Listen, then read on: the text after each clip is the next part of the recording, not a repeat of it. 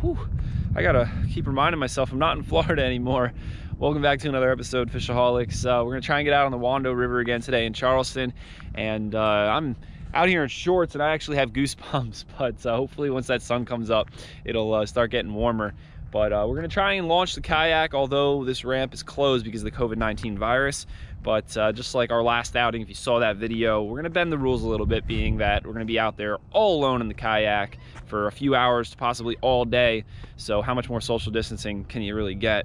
And I'm hoping we can get out there and throw various artificials, maybe even catch some bait to use, and just see if we can get on a bite. So let's waste no more time. Let's load up the kayak, let's get out there and catch some fish.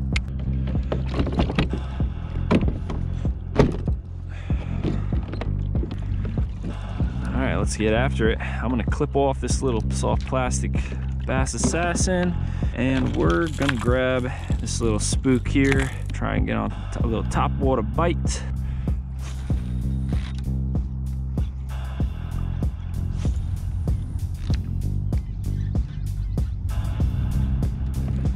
Ooh, this looks really good up in this little grassy island. It's like a little salt pond. I could totally see some reds or trout being in here. Come on, come on, come on, come on. Oh, just had a bite. First bite. Third cast in. Oh, there's a fish. Little snapper blue. That's probably what hit our top water earlier. This would probably be really good for like a big red drum.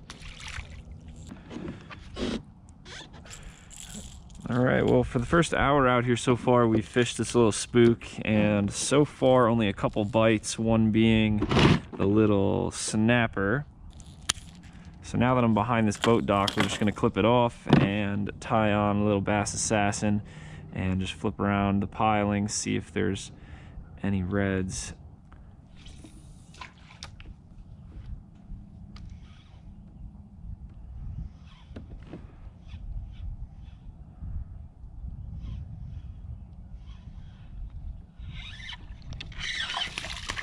There's a little red. Had a feeling we'd get one here. This was the same spot where we ended the day in our last video, and this was the hot bait. So, nice little redfish to start. All right, only one bite at that first dock. So we moved upriver to this dock here. There's one. And I'm actually kind of working my way back to the ramp because I forgot my cast net, and I want to grab that and possibly get some live bait in a little bit once we have our fill with these little guys. I'm thinking if we could cast net some really nice size finger mullet, that'll probably be our best chance to catch some nicer size redfish. All right, no other bites on this dock, so we're gonna go to the ramp, get our cast net, and then we're gonna go back down river.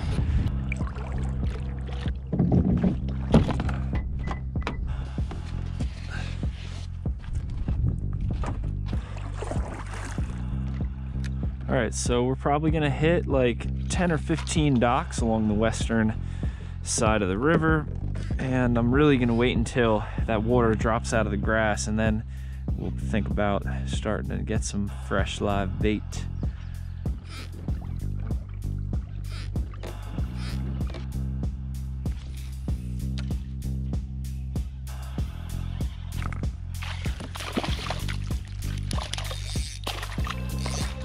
Little trout here.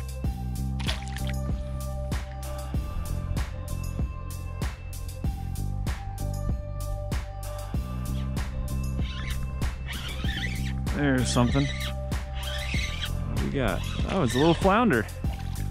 Hey, would you look at that? It's a nice little surprise.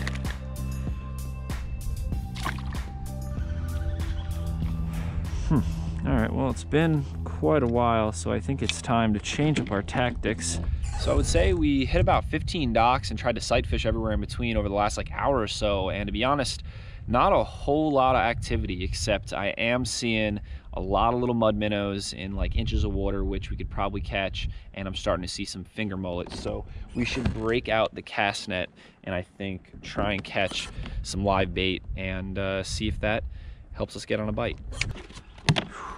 All right, well, it's really tricky to cast net effectively in the kayak, but we're gonna see how it goes.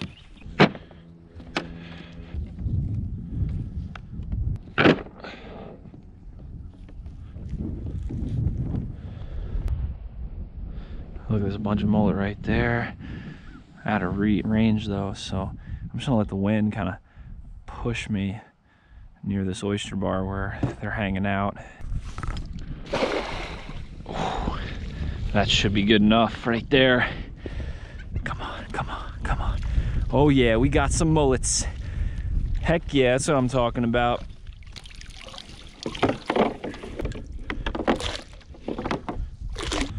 All right, looks like we got 4 or 5 fat little mullets. Looking pretty good. Nice big redfish is gonna love to chomp on that right there. I guess we'll try and take 1 or 2 more casts and see if we can get a few more, and then we'll start fishing. Oh, I think we just loaded up on that 3rd toss. Booyah. All right, so this is how we're gonna be rigging. I just put on a 1-ounce egg sinker on my 30-pound fluorocarbon leader, little bead to protect the knot, and then I tied on a 4-aught or 5-aught little gummy octopus hook. Whoa! All right, that looks pretty dang good. And to start, I guess we'll just work the end of these docks because this tide is getting pretty close to low. So most of the fish are going to be pushing out from the shallower, skinny water. They're going to be coming towards the end of this structure. And I don't know if we'll be able to get a fish towards the end of the tide here. We might have to wait until this tide swings around and starts flooding, and then we'll get some better current flow for maybe some bigger fish. But we're going to try throwing them in there and see what happens. Let them just sit by the structure on the bottom.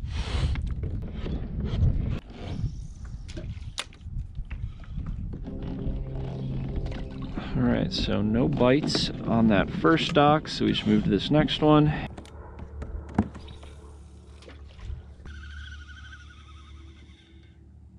Whoa, okay.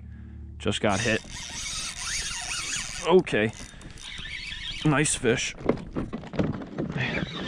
He's already got me around the piling. Gonna have to keep the drag loose. We're gonna have to go in and get him. Oh no, he came out. He came out on his own. Okay, now he's trying to get back in there. Yeah, that's what I'm talking about. Woo! It's a nice fish. Oh yeah. That's the red we're looking for.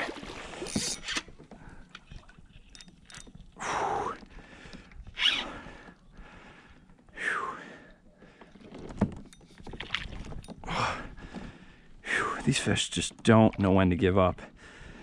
Whew. All right. There he is. Whew. What a solid fish. Hook right in the corner of the mouth. Whew. Let's get him back nice and quick after a really hard battle like that. Oh, and he's good to go. Woo! Heck yeah. That was so sweet. All right, so check this out. We've got a 3.5 foot of 30-pound fluorocarbon, and right here you can see some fraying right near the uni knot.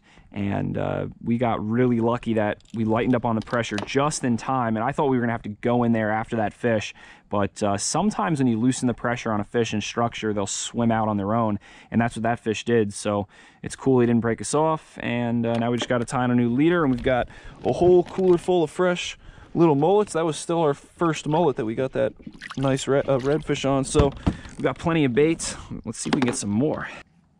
So I'm just gonna snip that right there, snip this right there. I'm also gonna check my braid, and you know what, I'll cut this back just a little bit because I was using this rod the last couple days, and sometimes the braid can really get fuzzied up if you're fishing structure with oysters. Those oysters are so sharp. And I'm just gonna tie a simple uni to uni. And when I make the loop with my Powered Pro, I like to do probably like 7 to 9 wraps with the braid. And then I'll start to pull it tight. And right before I cinch it down, I'll wet it. And then I'll pull it fully tight. And then with my fluorocarbon or mono, depending on what pound you're using, I typically like to do like 4 to 6 wraps around the braid. And then once both knots are cinched down, you just pull the main line braid and the main leader line, and you pull them together just like that, and you just clip the tag ends, and we're back in action. Ooh, this is a juicy little mullet. And I like to go in through the bottom jaw, out through the top jaw.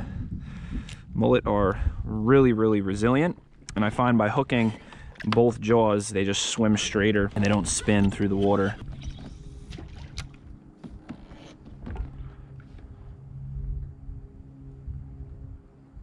No way, I think I just got 8 again. Oh my gosh, big one. We gotta go in there for him again. Oh, he's wrapped on some structure. Without a doubt, he's on some structure. Oh, fudge. Pulled the hook. All right, you know that little guy's not gonna last long.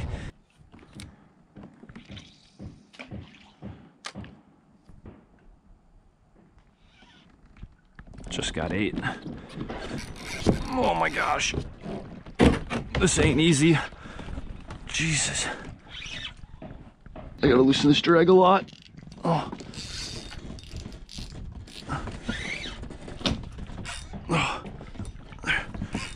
Oh my gosh. Get out of there. Oh. How did we pull that fish out? Whew.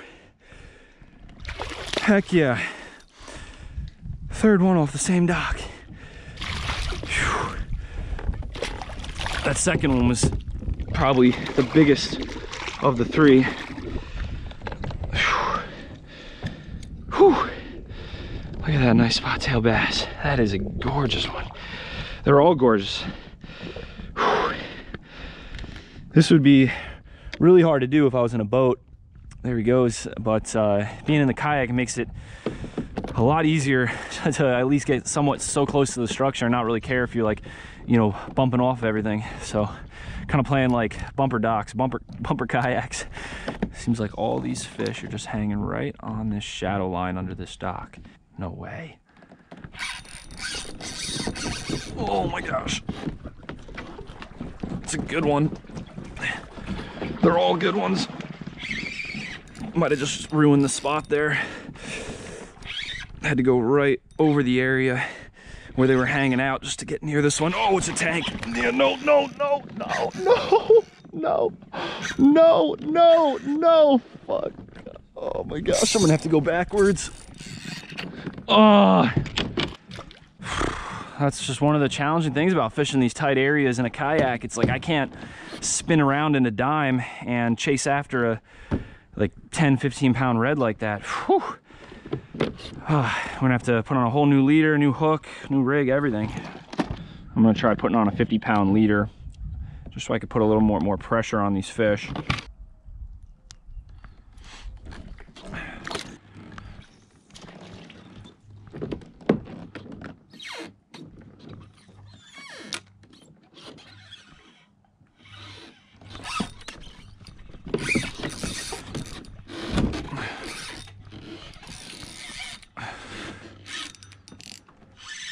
Fish on. I think he's already got me around piling. Just gonna try and keep the drag loose, and we gotta go in there and get him.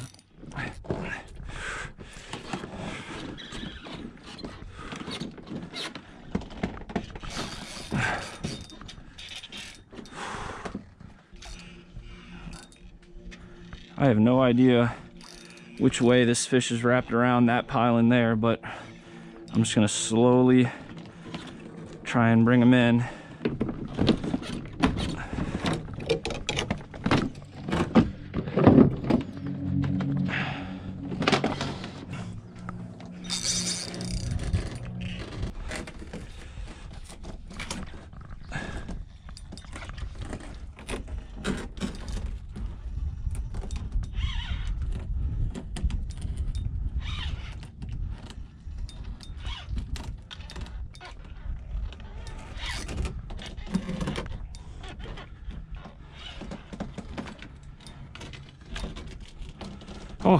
I think I got him out. Yeah, definitely got him out. There he is. Now we're gonna have to try and land him from underneath the dock.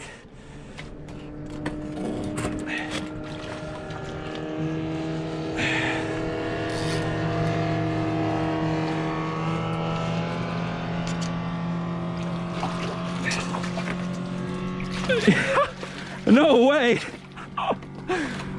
How in the heck did we get this red? So sweet. You know, we were using that circle hook though, so we didn't come unhooked. The hook just stayed lodged in his mouth, and we just had to unwrap him from the piling, and we got him. Whew! Heck yeah. All right, well, unfortunately, I think that is gonna be about it. We lost our last 2 mullet, and I actually went and caught some more mullet, but it took like 30 minutes, 40 minutes or so. And by that point, the tide started slacking off, and we missed our window. So all in all, great outing, and it's a beautiful day out here. We caught some reds, and definitely catching those 4 to like 6 inch finger mullets definitely helped us get on some more quality fish. And I hope you guys enjoyed watching me wrestle them out of the docks. It was just super fun, really got the heart pumping. So if you did enjoy, be sure to give the video a like. And from here on out, because we still got plenty of daylight left, I think I'm actually gonna head to another spot and do some wade fishing, but I'm gonna save that for another video. So be sure to subscribe to keep up to date, and I'll put all my tackle and equipment down in the description below. And like always, live to fish, fish to live.